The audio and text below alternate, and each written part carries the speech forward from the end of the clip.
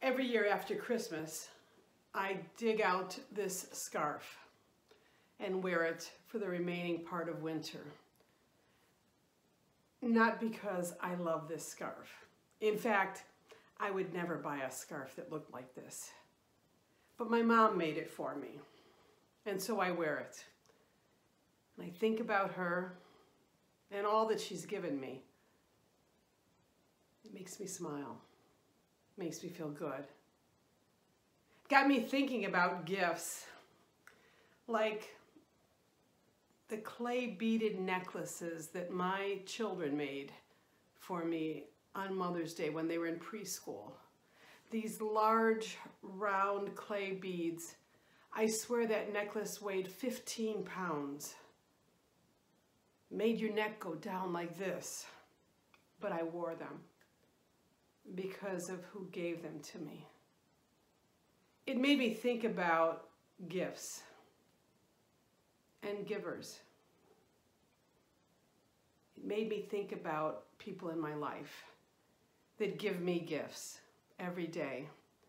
Not a scarf or a necklace, but gifts of love, acceptance, fun, forgiveness, adventure, encouragement. Those really important gifts that are given, that enrich life, that help us. I couldn't help but think about myself and the gifts that I give to others. And am I giving enough? Pope Francis said, live life as a gift to give to others, not as a treasure to keep for ourselves.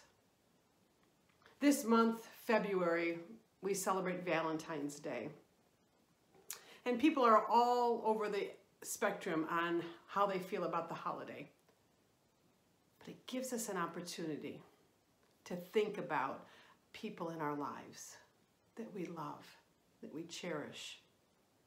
People in our lives that give us those really important gifts.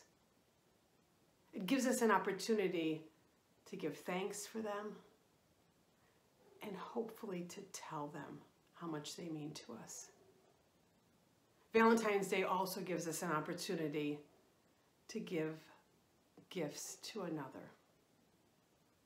To look at those people in our lives and to see where we can give the gift of love, of acceptance, of time, of forgiveness, the gift of fun.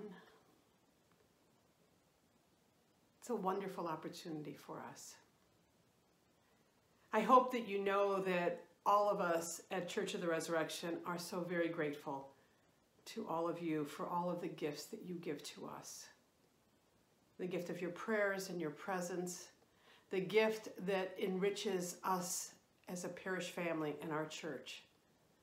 We are so very grateful. And so this holiday, let's take that opportunity to think about those important people in our lives, to give thanks and to tell them. And for ourselves, take opportunities to give gifts to those you love. Happy Valentine's Day. Until next time.